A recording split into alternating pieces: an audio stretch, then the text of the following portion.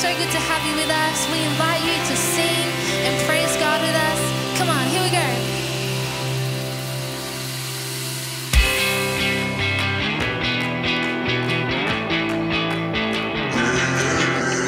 I was running wild, fell in love with the chase. I've been up and down and I love the place.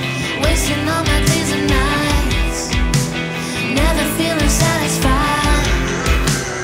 Putting on a smile, I was keeping it fake. That there's no imitating what I found in your grace. All the things I left behind are shadows, now I see the light. In my head and my soul, in my heart, my all, I know that I know, oh, never have I ever found a love so good, so good. And never am I ever getting over living with you. And nothing will change it. And all I can say is never have I ever found a love so good, so good.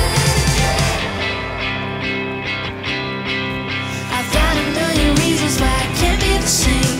You've got me looking forward, never turning my gaze. Forever God is you and I, together till the end of time. Here we go. In my head and my soul, with my heart and my all, I know that I know,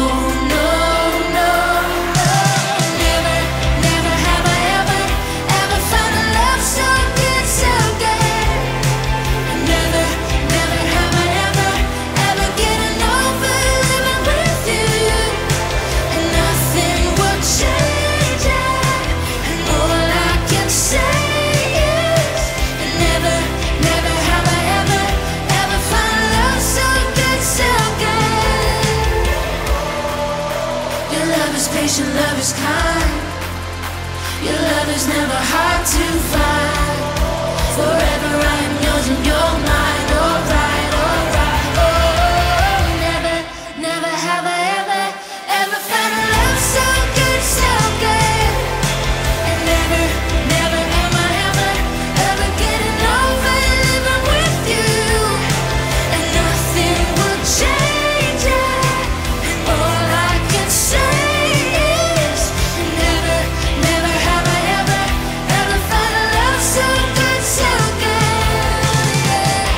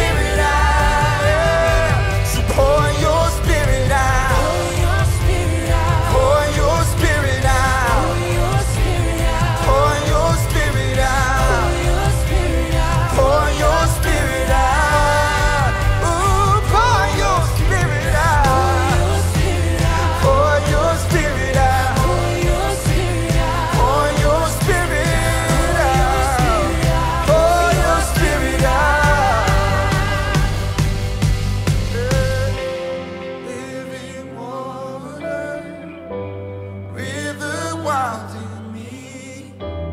Immerse me in your mercy. Open heaven, crashing over me. Restore me in your glory. Living water, river wild in me. Immerse me in your mercy. Open heaven, crashing over me.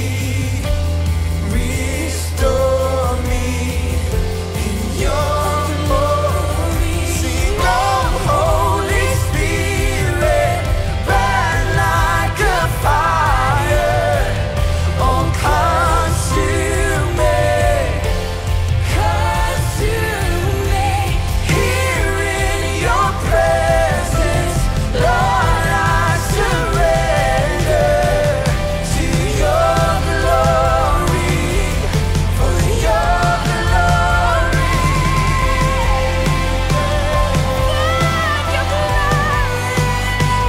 We need you. That brings out Holy Spirit, fall afresh,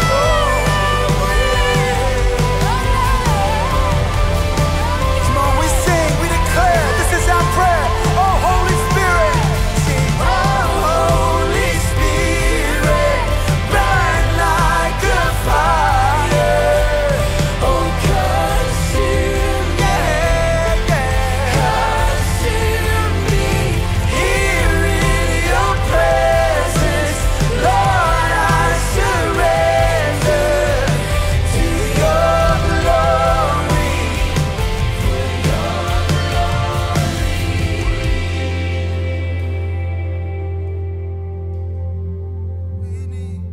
We need a fresh wind, the fragrance of heaven. Pour your spirit out, pour your spirit out. A holy anointing, the power of your presence. Pour your spirit out, pour your spirit out. Fresh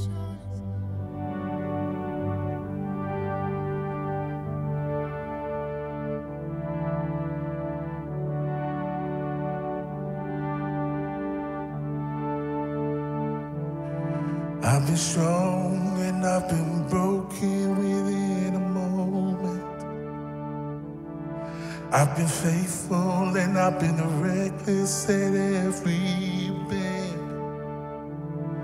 I found everything together and watched the shadow. I've stood tall and I have crumbled in the same breath. I have wrestled and I have trembled towards surrender. Chased my heart adrift and drifted home again. Plundered blessing till I've been desperate to find redemption. And every time I turned around, you're still there.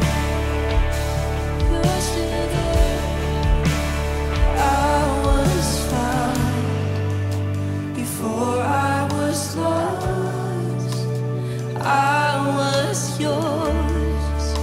Before I was not, the grace to spare for all my mistakes, and that part just wrecks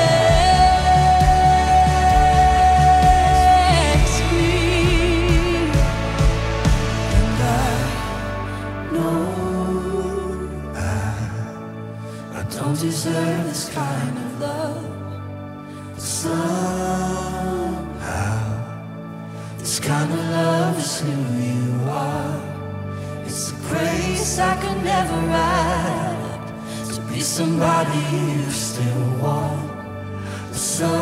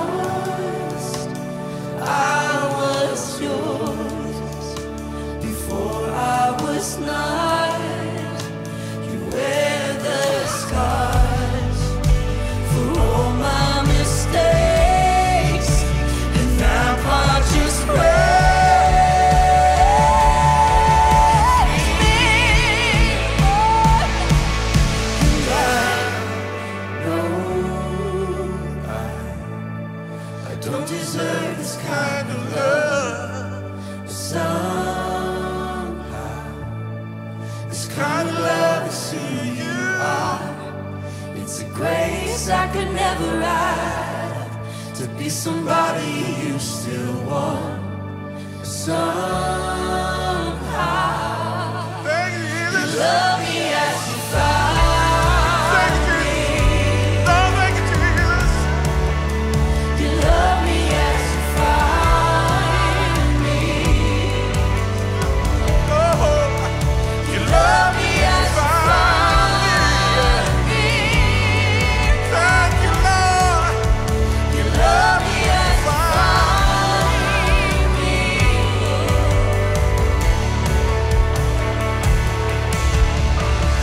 Your love's too good to leave me here.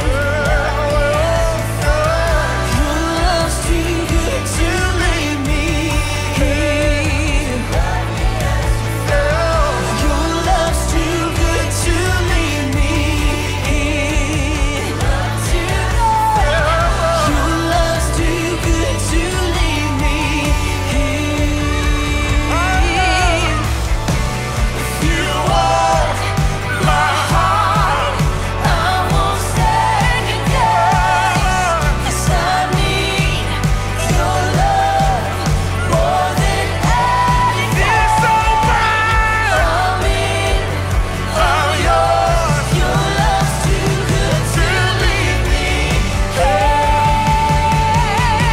Your love's too good to leave me. If you want my heart, I won't second guess. 'Cause I need your love more than anything. I'm in, I'm yours. Your love's too good to leave me here. Your love's too good to leave me here. Your love's too good to leave me here.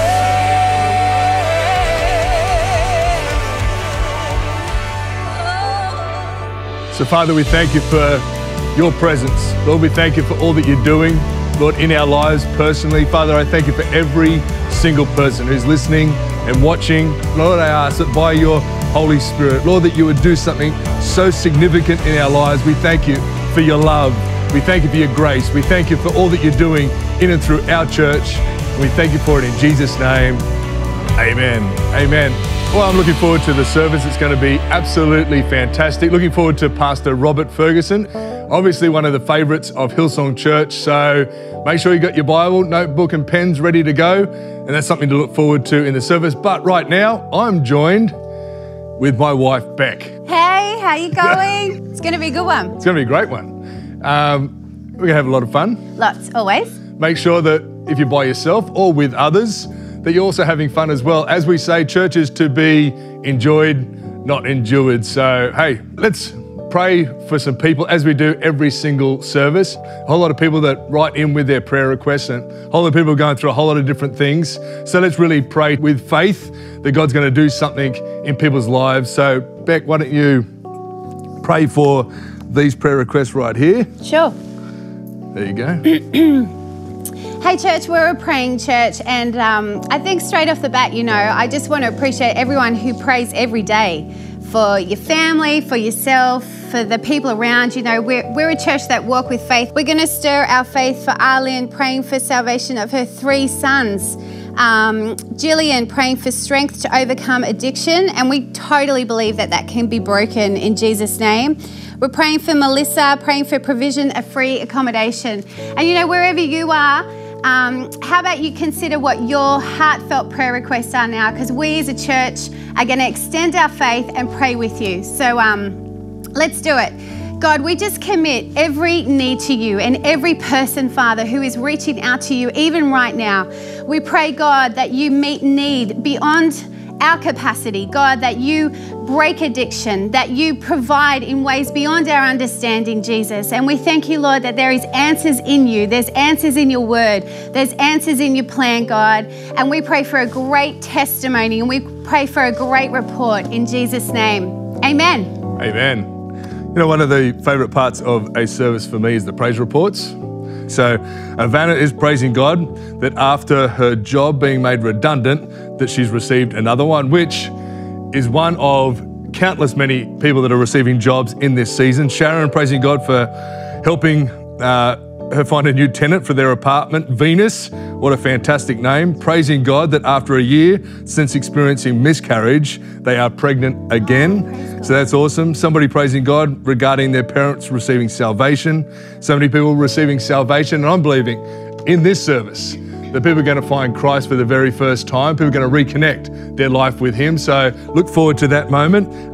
Yanni is praising God for a promotion and a pay rise. Robin praising God for her son's successful kidney transplant. Isn't this incredible? Oh, wow. Vincent praising God for his daughter's health. Scott praising God for financial provision, which has enabled him to pay off their credit cards. Well, that's awesome. And one more, praising God for her workplace as they paid off part of their international student tuition. That's just a few of so many praise reports that we receive every single week. So make sure that you're letting us know what God's doing in and through your life. So that's pretty awesome. It's awesome. So awesome. I love a good testimony. Good testimony, good praise report. We need good stories. We love good stories. This is the season for good stories. But right now, we're going to continue in our worship and be receiving our weekly tithes and offerings. And many people give throughout the week. So at this moment, let's join our faith and really believe that God's going to continue to provide, that God's going to continue to bless. But right now, Beck, why don't you encourage every single person with their giving? Hey church, this is always such a special time of the service. I think, it's just definitely a part of the service that knits us in heart and soul. And I've got a verse that I always really find encouraging when it comes to this time. I just want to share it with you. It's Ephesians 3:10 and it's in the Message, and this is what it says. It says, through followers of Jesus like yourselves, gathered in churches, we're all gathered. It looks different at the moment, but we're gathering. This extraordinary plan of God is becoming known and talked about even among the angels. And I think there's such power when the church gathers in unity. I just want to encourage us to remember that that is actually what we're doing. We're coming in unity and we're adding our strength to the church. And what this verse explains here is that Jesus followers like you and me gathered in the churches in unity and faith and adding our strength actually makes God's plan become known to people. While you take time to prepare, we are going to watch a short clip that just explains the different ways that we can give. Giving online is quick, easy and secure. Here's how.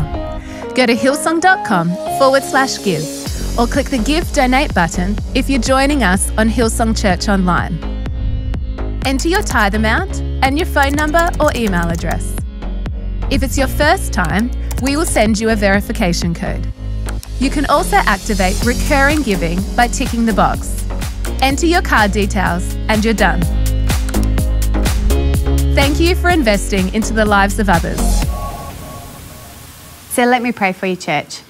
God, we just take what we have. We honour you with it. We give you our first. God, we give you our best. We thank you for what you do with it. We thank you for what you are showing the church to be on the earth in this day. And God, we are grateful as a community of believers to be able to give this to you. We pray you bless it and each and every giver in Jesus' name, amen.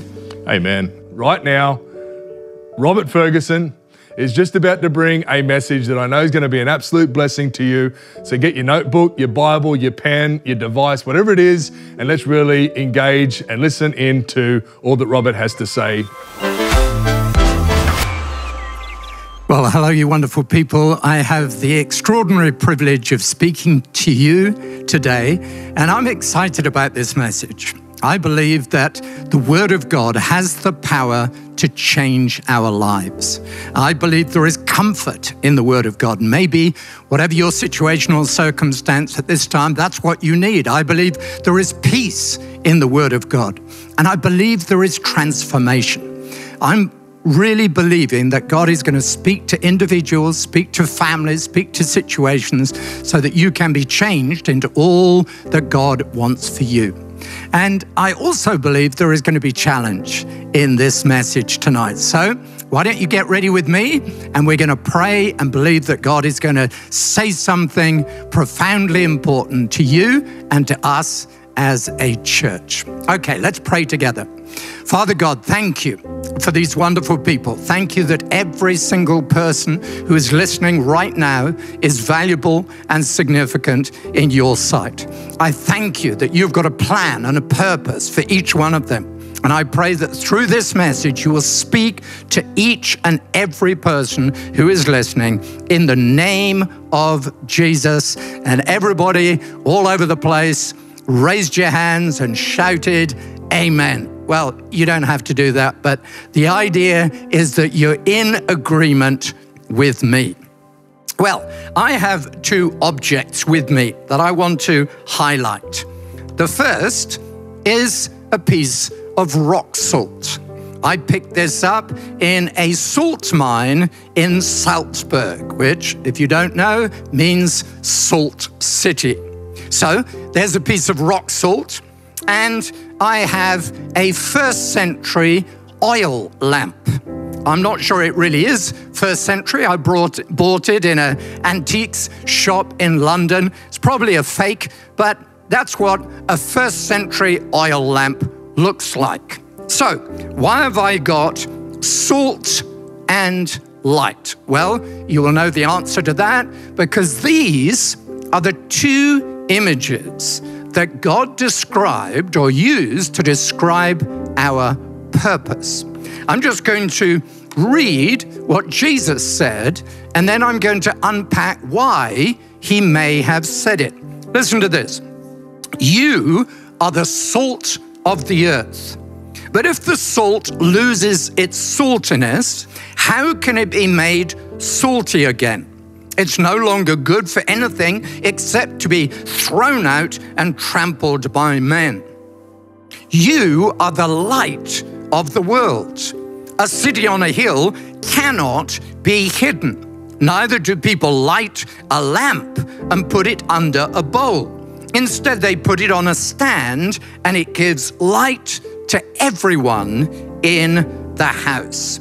Well, can I just suggest that Jesus used two very strange images, light and salt. What is the connection between the two? Well, both are essential for life. Salt is essential for every cell in your body. Every nerve cell requires salt. Without salt, we would die. But light is also essential for life. If there was no light, there would be no plants. If there would be no plants, there's no oxygen. If there's no oxygen, there's no life. So Jesus used two essential things.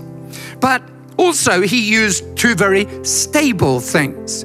It's very difficult to change salt. It's also very difficult to change light. They're both stable.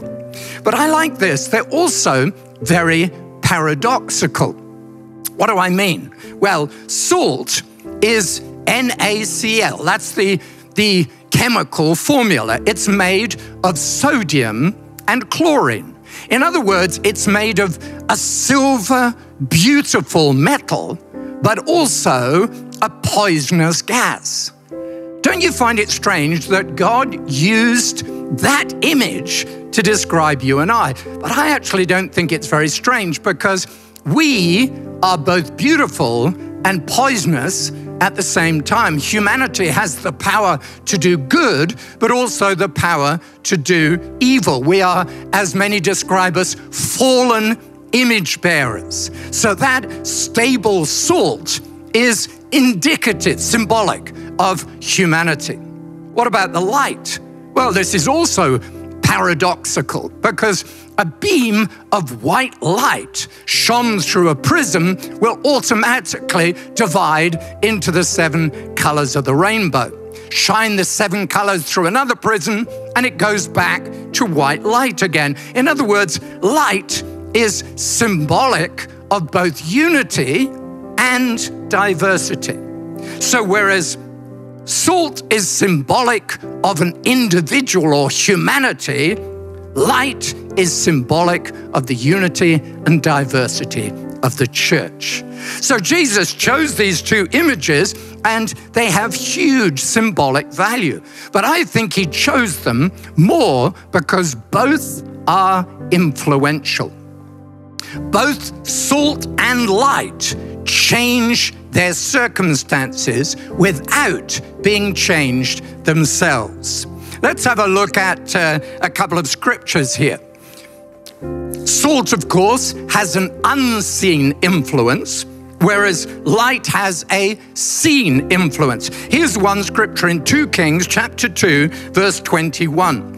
Then he went out to the spring. He's talking about Elisha the prophet, and threw salt into it. Why did he do that? Because the water was poisonous, saying, "This is what the Lord says, I have healed this water. Never again will it cause death or make the land unproductive.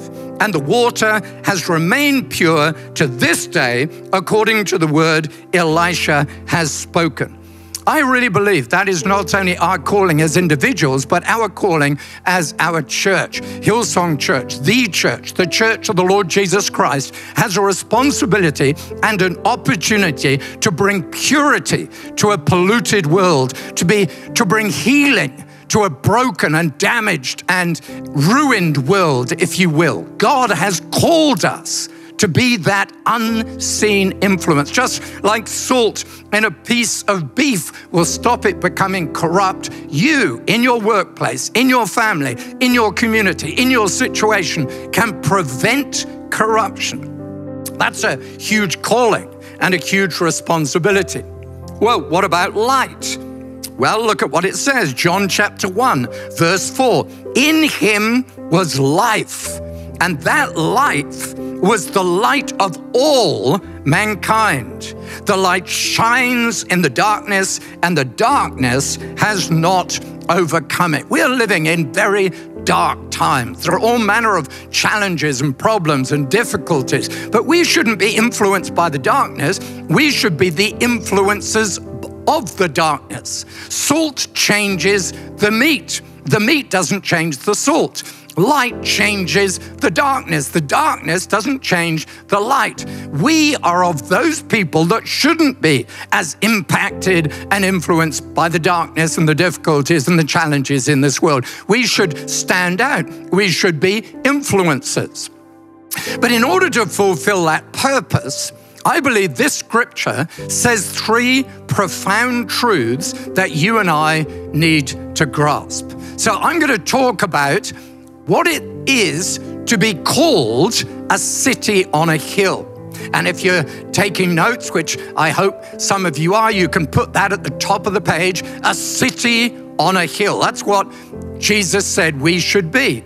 But in order to fulfill that destiny, in order to fulfill that purpose, we've got to know things. And this passage talks about 3 things that you and I need to know. The first is this: we are something.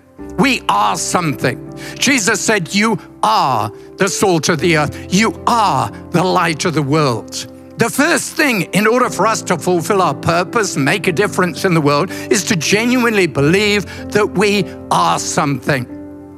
Ephesians chapter 1 and verse 1, Paul is writing to the Ephesian church, and he says, to all of those people who are faithful in Christ Jesus and the saints in Ephesus.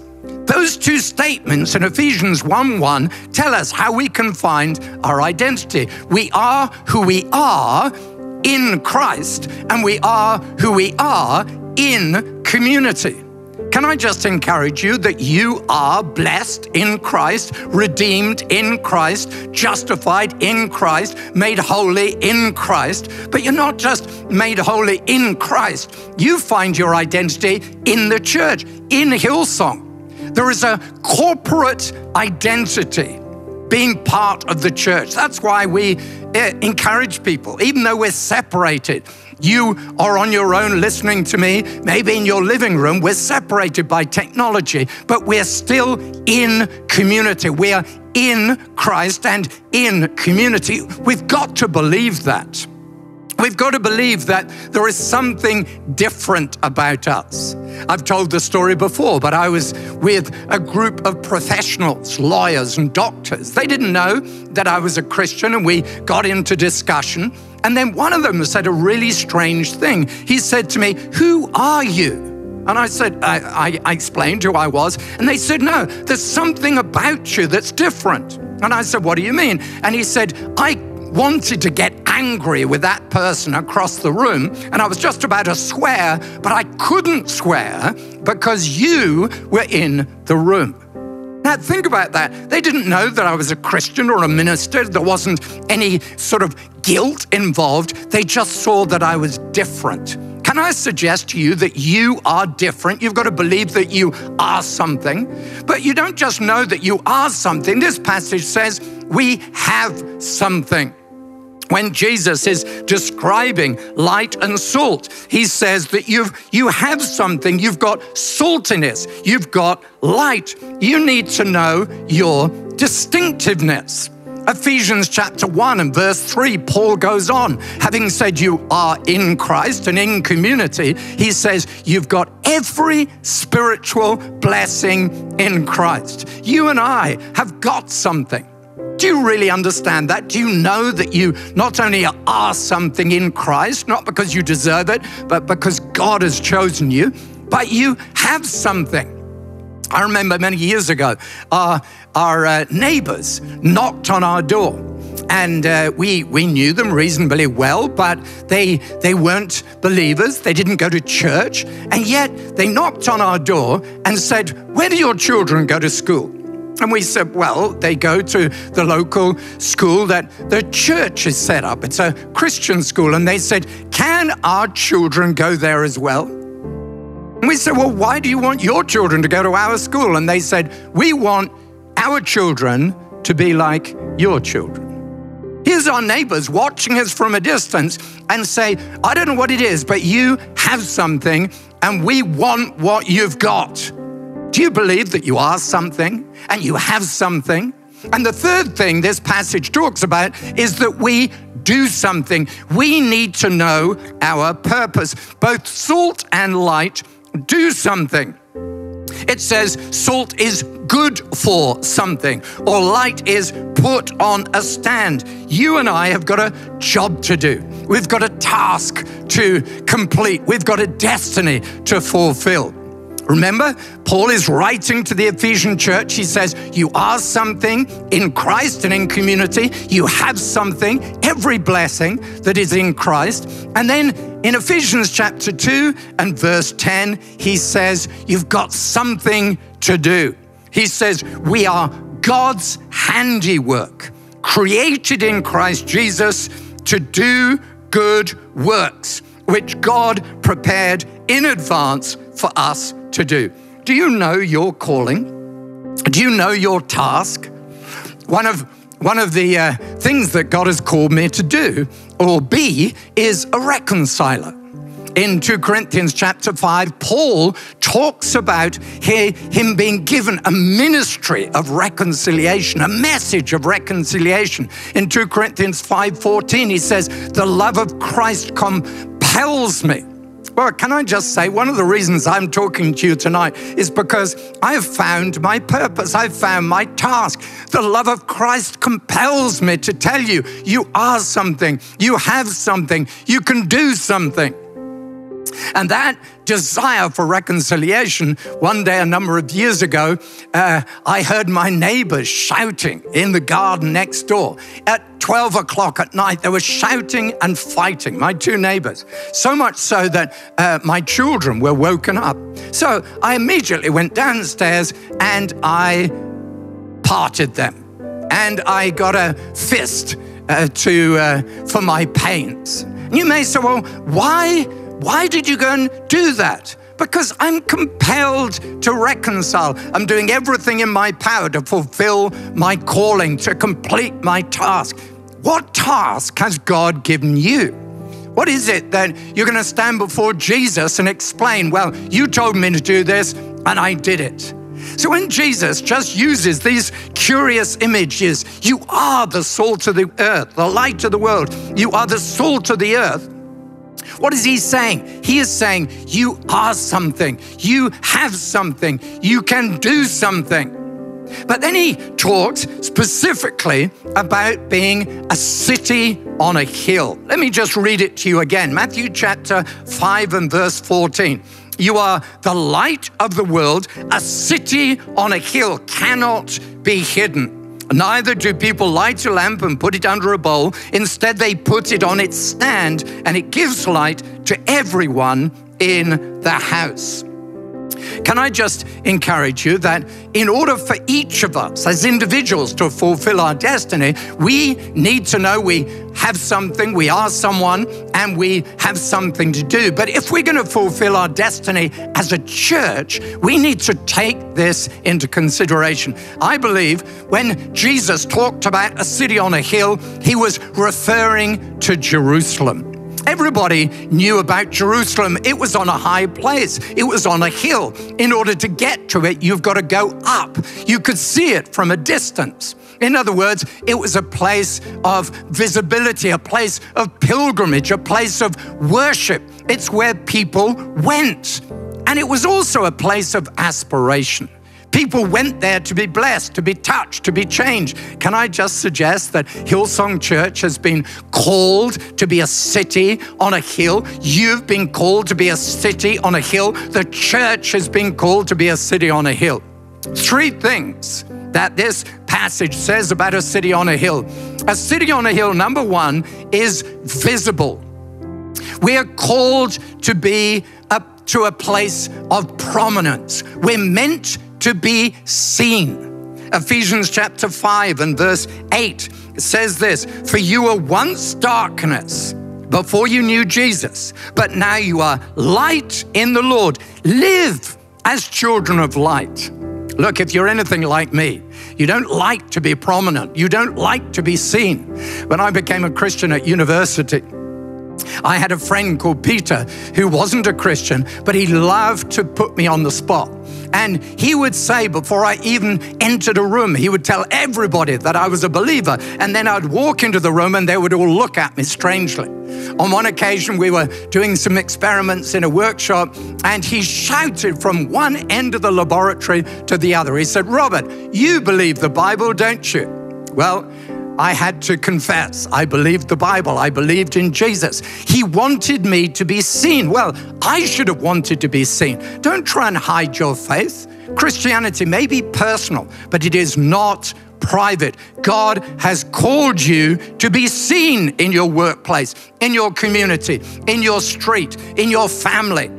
Listen to what one commentary says about this passage. A secret disciple is no more use in the world than one who has lost its distinctiveness.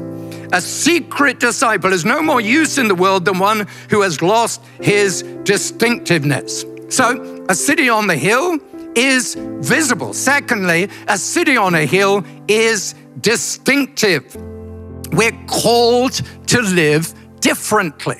This passage in Ephesians, I've already quoted Ephesians 5:8, but it goes on. Verse 8, "For you were once darkness, but now you are light in the Lord. Live as children of light, for the fruit of the light consists in all goodness, righteousness, and truth. Find out what pleases the Lord. Have nothing to do with the fruitless deeds of darkness, but rather expose them. It's shameful even to mention what the disobedient do in secret." Can I just encourage you that God has given you the capacity and the responsibility to stand out in the world? We're always trying to fit in, dress like everyone else, look like everyone else, do what everyone else is doing. But can I just encourage you, in this despairing world, you should be a beacon of hope. You should be a beacon of positivity. You should be an example of unity. You should be a blessing where there is cursing. You should be hope where there is despairing. You should be health where there is sickness. You should stand out. Understand that you are called to be visible, but you're also called to be distinctive. And the third thing, a city on a hill is influential. We're called, you and I are called, the church is called to bring hope to our nation. In these desperate times, people are desperate for hope. They're looking for answers. They're looking for solutions. And I believe they're looking for hope. The Bible says that people are without God and without hope in the world. Well, we have hope. This passage in Ephesians 5 goes on. I love this verse. It says, Ephesians 5:13, but everything exposed by the light, that is you and I, becomes visible. Everything exposed by the light becomes visible. Listen to this. And everything that is illuminated becomes a light. In other words, if you become and act as the light of the world to your neighbor will become the light. Your neighbor will become a Christian. Your family will become a light. Your family will become a Christian. In other words, God has not only given us a responsibility to be salt and light, He has given us the transformation ability to change the world in which we live. God has set you and this church on a hill so that it can be seen, so that it can be distinctive, and so that it can be influential. And you say, well, what happens when I do that? Well, this is the good thing. When you become the person that God has called you to become, when you become the light of the world, you will point towards the real light of the world, the Lord Jesus Christ. John chapter 8 and verse 12 says this, when Jesus spoke again to the people, He said, I am the light of the world. Whoever follows me will never walk in darkness, but will have the light of life. If you are salt, people will look to Jesus. If you are light, people will look to Jesus. If you remember the story of John the Baptist, he had followers, he had disciples, and they followed him wherever they went, and they followed his instruction and his preaching. And then one day, Jesus, the light of the world, the Lamb of God, came into the crowd, and he shouted, look, the Lamb of God that takes away the sin of the world. And all his disciples left John and followed Jesus. That's what should happen to us. They're not following us. They're following Jesus in us. The city on a hill is not about prominence for the city. It's about prominence for the Creator. Can I just encourage you, wherever you are, or can I ask you, wherever you are, do you know the light of the world?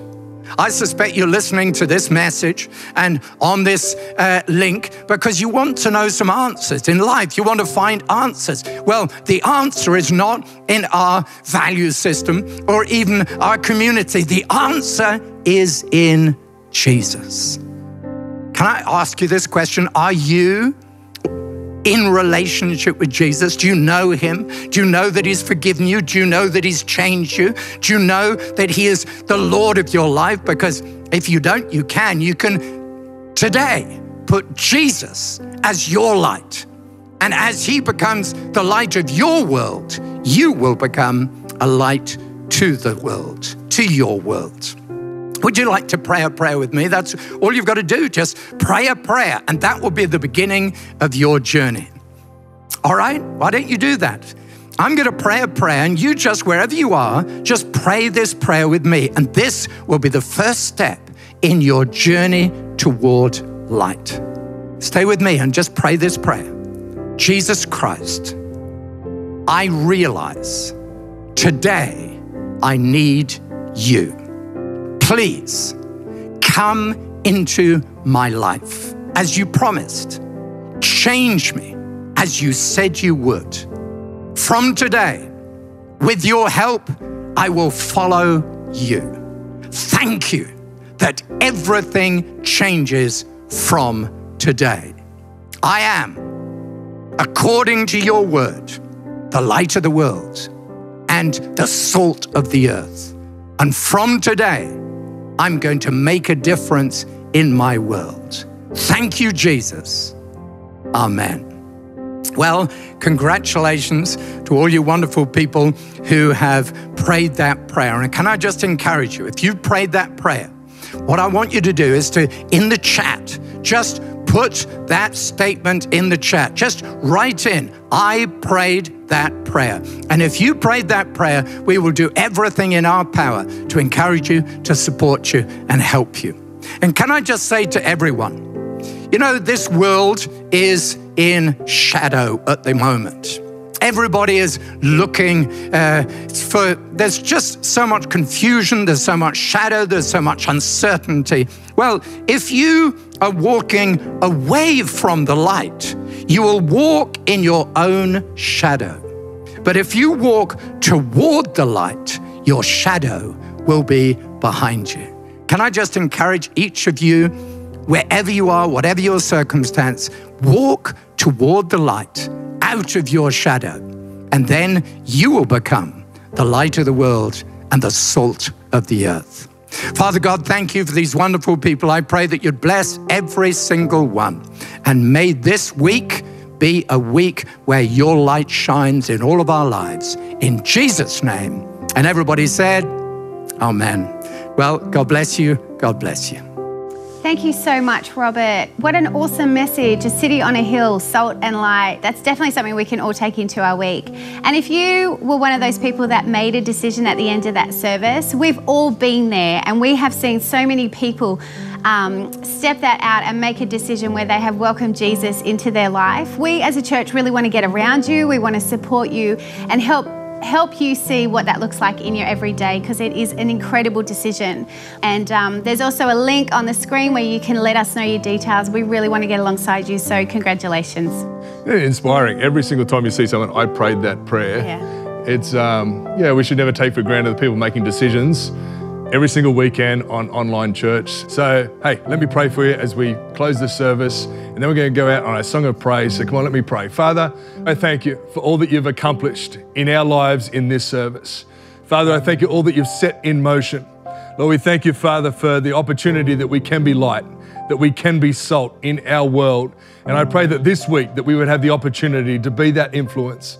So, Father, I pray, Lord, for this weekend, all that you're going to do in and through us, in and through our church, and we thank you for it. In Jesus' name, amen. Come on, continue with us. Let's sing this song together.